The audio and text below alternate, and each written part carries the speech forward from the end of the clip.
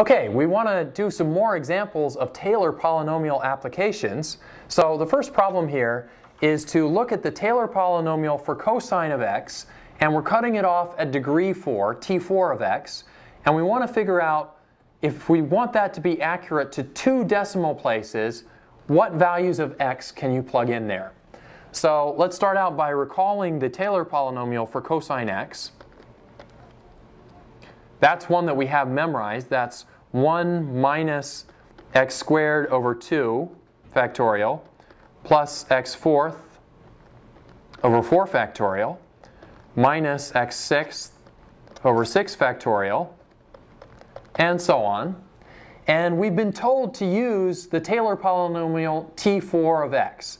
So that means you take the Taylor series and you cut it off at the degree 4 term. That doesn't mean you take 4 terms. It means you look around for degree 4. There it is, and you cut it off right there. So t4 of x is 1 minus x squared over 2 factorial plus x fourth over 4 factorial.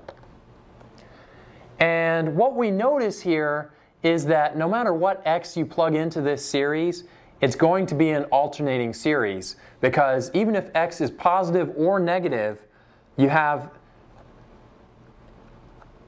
even powers of x will always be positive. So you have a minus, plus, minus, plus. And so this series obeys the alternating series test. So we can use the alternating series error estimation.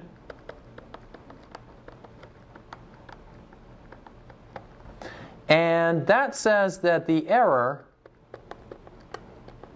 is less than the cutoff term, the first term that you didn't take. And so in this case, the cutoff term is x to the 6th over 6 factorial.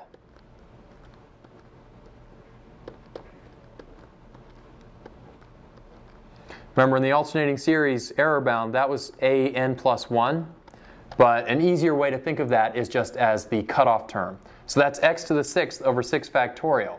Now, we've been told that we have to make this thing accurate to 2 decimal places. So let's interpret that as meaning we want x to the 6th over 6 factorial. We want our maximum error to be less than 0.01, because we don't want an error bigger than 0.01. We want to be accurate at the 2nd decimal place. So we can solve this out. X to the 6th, 6 factorial is 720. So 0,1 times 720. Got that from doing 6 factorial. And so we get x to the 6th in absolute value less than 7.2. And if we solve that for x, we get x less than 7.2 to the 1/6 power. And that's just a value you could throw in your calculator. That turns out to be 1.3896. So the conclusion there is that the Taylor polynomial t4 of x is an accurate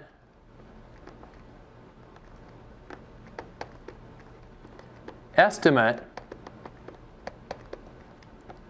of cosine x to 2 decimal places. In other words, the error will be at most 0.01, as long as you stick to values of x that are inside this range. For values of x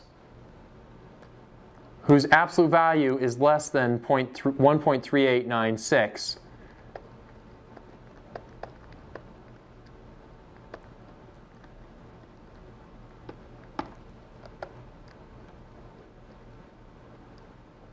we can plug those values of x into the Taylor polynomial, the 4th degree Taylor polynomial, and what we'll get is answers that are close to cosine x to an error tolerance of 0.01.